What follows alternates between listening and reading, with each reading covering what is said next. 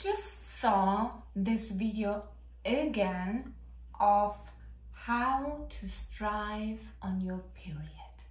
And I'm so sick of it. I'm so sick of hearing it. I'm so sick of the advice of, oh, that is how you can get up your energy levels, and this is how you can do all of these things and maintain doing all of these things and do your crazy workouts and do your crazy things there and achieve and go, go, go, go, go. And at the same time, you have these videos from the same people, how to step more into your feminine energy and da. Time out. Time out. I had enough of this, so I am starting this new series of cycle syncing because every woman out there needs to know about their cycle, because that is the only way that you're not going to burn out, that you're not going to be depressed, that you are radiating your feminine energy, and that you're flowing effortlessly in your feminine energy. Because it is in you, naturally. Okay, more water to hydrate, because it is hot in the Caribbean, I'm telling you, it is so hot. And it is raining again. We're deep into raining and hurricane season. So in this video, I'm going to cover masculine and feminine energy. Then we are covering your energy levels throughout your cycle, so your follicular, in your ovulatory, in your luteal, and in your menstruation phase. I will have all of the chapters linked up here, so you can skip forward to whatever you want to see. And no, I am no doctor, but there's a lot of information out there, and I have consumed it all because I have made it my mission to live in tune with my cycle and not seeing it as the enemy anymore, but to embrace it and work with it instead of working against it. This is what this video will help you with. Let's talk energies first of all, because in this video we're talking so much about your energy levels throughout your cycle. I first of all want to tap in the difference between masculine and feminine energy, because we have both within us at all times. But because society devalues feminine energy, a lot of women are living more in their masculine than they're living in the feminine energy. And that is what leaves us so tired, so exhausted, and leaves us with burnout. I've been there, I have done it all. So I'm a pro in exhausting myself because I'm living too much in my masculine.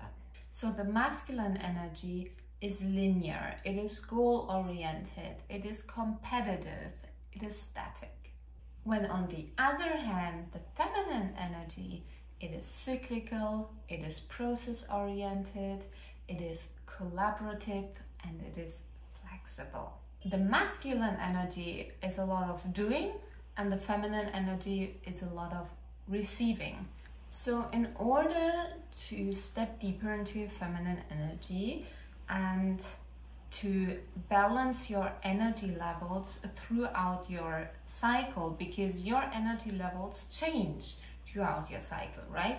The masculine is daily. It is a static line. It is every day. It goes up, goes down, goes up, goes down, goes up, goes down. That is how men work, but this is not how women work. We have different energy levels throughout your cycle, and I want to discuss them in detail with you, because that way you can tap into them and use them to your advantage. So I, as a reference, have my iPad here right now, and as a reference I'm using from Alisa Vitti in the Flow. I highly recommend you reading this book, also her other books, to understand, to get a basic understanding of your cycle and a deeper understanding, because I'm scratching things on the surface here, but it goes way, way deeper, and she gives you all of the explanations and all of the whys and all of the things. So your follicular phase is your preparation phase. It is also your spring phase or the increasing moon phase. I think the easiest comparison is the one to spring. Because what do you associate with spring? Flowers are starting to bloom. You're doing a spring clean. You're starting new hobbies. You're going outside more. You're doing, right? Your energy is coming up. Everything is awakening. So your body in your follicular phase is also awakening. And your creativity is awakening, and your creativity is starting to flow. And that is because your estrogen is on the rise. In this phase, you should dream big, brainstorm, initiate, prepare and plan. Research, be curious, explore, interview people, take courses, gather knowledge, gather resources, and chart your strategy. Set your intentions for the month or year ahead, clarify your vision, and get new projects off the ground. Fill in your planner with what you want to accomplish in the coming weeks. And one thing I want to add on this, everything you want to start, you're more likely to stick with it when you started in your follicular phase. So when you want to start going to the gym, start going in your follicular phase. When you want to start a new creative projects you never stick to, start it in your follicular phase. If you want to eat more healthy, start it in your follicular phase. You're more likely, because of this energy within you, you're more likely to stick to it rather than starting it in your menstrual phase. Because when you start anything in your menstrual phase, it ain't gonna work. So start everything new in your life on your follicular phase. Then comes your ovulatory phase, and that is your opening up phase. It's your summer phase, it's your full moon phase, it's your goddess phase. Your ovulatory phase is your goddess phase, and that's how you need to embrace it. You have the most energy throughout your cycle because your estrogen is at its highest. You're more communicative, you're more open, you're radiating more beauty in general. It is beautiful. So your ovulatory phase, you should socialize and pitch ideas and be seen, talk about your plans, collaborate with others on projects, schedule dates and meetings, go to lunch with girlfriends, host a party, connect with others, have important conversations. You're more likely to get your message across, you're more likely to attract people because you are having this wonderful energy around you that is just open and going out. After your ovulatory phase comes your luteal phase, and that is your work phase. That is your autumn season and your decreasing moon season. So during that phase, your progesterone is at its highest, and your energy is all about completion, nurturing, and tending. It is the perfect time for your deep work, so do not procrastinate on anything. It is really the time when we get things done. It is also the longest period, so you have a lot of time to get a lot of work done. Get organized. Accomplish the projects and goals that you plan during your follicular phase. Feel good about wrapping things up. Attend to your home, finances, and administrative work. Do your deep work and celebrate your power. And this is so important because we're heading towards our menstruation phase, which is all about resting. So we need to complete everything before we enter into that phase, right? So that is why it is so important that during that phase, you just stay focused, you stay in your lane, and you just get all of the work done. And finally comes your menstruation phase. The phase every woman is always complaining about. And I know all about the cramps and the migraines. I have them all, so I'm working on going against that by cycle syncing my food.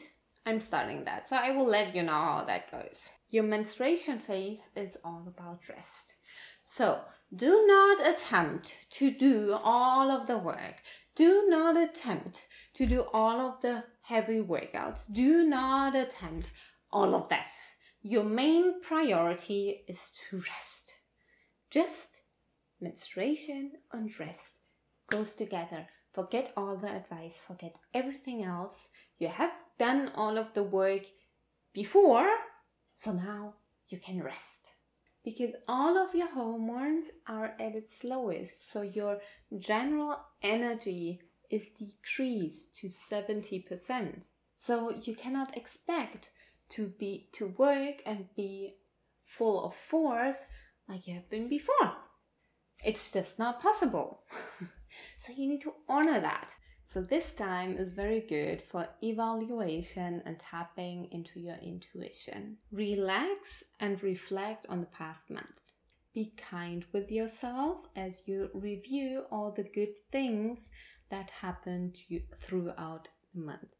View what you have accomplished and note any areas of your life that feel less than optimal or that need attention.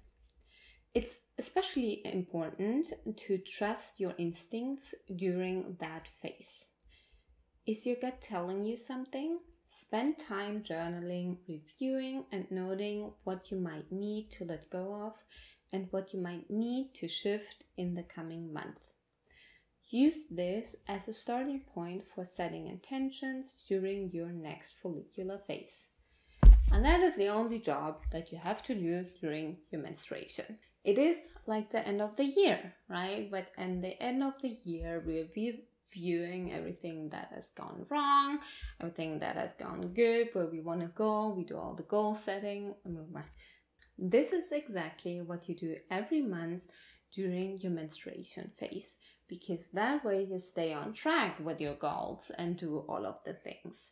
So for you, it is way more important not to live month to month to month, but to live from cycle to cycle to cycle. And that is how your cycles sync your life.